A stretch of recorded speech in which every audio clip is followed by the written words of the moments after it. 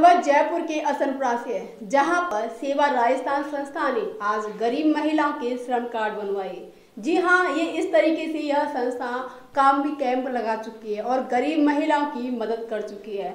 तो चलिए जानते हैं कि आज फिर से इस संस्था ने किस तरीके से गरीब महिलाओं एवं जरूरतमंद लोगों के साथ यह श्रम कार्ड बनवाए हैं। सीधा दिखाते हैं अपनी इस खबर में। हसनपुरा जयपुर में आज सेवा राजस्थान संस्था ने अपना कैंप लगाकर असंगठित क्षेत्र की महिलाओं के श्रम कार्ड बनाने का काम किया है।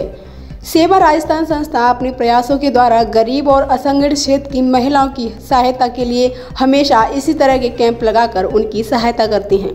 इसी उद्देश्य को ध्यान में रखते हुए सेवा राजस्थान द्वारा हसनपुरा में भी कैंप लगाया गया, जहां पर गरीब और असहाय महिलाओं के श्रम कार्ड और अन्य जरूरी कागजातों को बनाने का काम सेवा राजस्थान संस्था द्वारा किया गया। राजस्थान से संस्था की सदस्य ने बात करते हुए बताया कि संस्था हमेशा से गरीब और असहाय महिलाओं की सहायता के काम करती रहती है और इसके लिए वह जगह जगह कैंप का आयोजन कर उनकी सहायता करती है। कविता, ममता, अफसाना, मेहरून, निशा मौजूद रहे।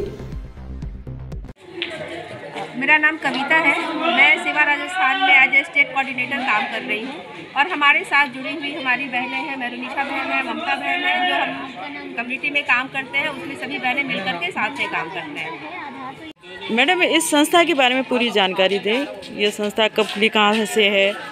ये सेवा राजस्थान सेवा संस्था है जो कि राजस्थान में रजिस्टर्ड है, इसलिए हम ये सेवा राजस्थान बोलते हैं। इस सेवा संस्था की शुरुआत गुजरात से हुई थी 1972 में, जिसकी शुरुआत इला आर भट्ट ने की थी और ये संस्था अभी भारत के 19 राज्यों में काम कर रही है।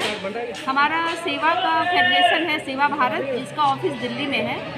राजस्थान में हमारी ये संस्था बीकानेर में रजिस्टर्ड है और जयपुर में हमारा ऑफिस 7 नंबर भट्टा बस्ती थाने के पास है। पर कैंप लगाया है, इसके बारे में जानकारी दें। हाँ, आज यहाँ पे ई श्रम कार्ड बनाने के लिए कैंप लगाया गया है। ये कैंप सेवा राजस्थान के द्वारा लगाया गया है। ये एक संगठन है महिलाओं का जो असंगठित क्षेत्र की कामगार महिलाओं के साथ काम करती है और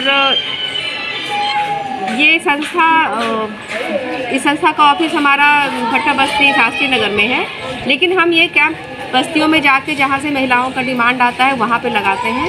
और यहाँ हसनपुरा में जो बहनें थी हमारी हैं जुड़ी हुई हैं, उन्होंने हमसे कहा था कि उन्हें कार्ड बनवाना है, तो हमने यहाँ पे कैंप लगवाया है। आज तो हमने सिर्फ ई श्रम कार्ड का कैंप लगवाया है, लेकिन हमारी संस्था के द्वारा सरकारी सुविधा मिलने वाले जितने भी डॉक्यूमेंट्स हैं सारे डॉक्यूमेंट्स बनवाए जाते हैं।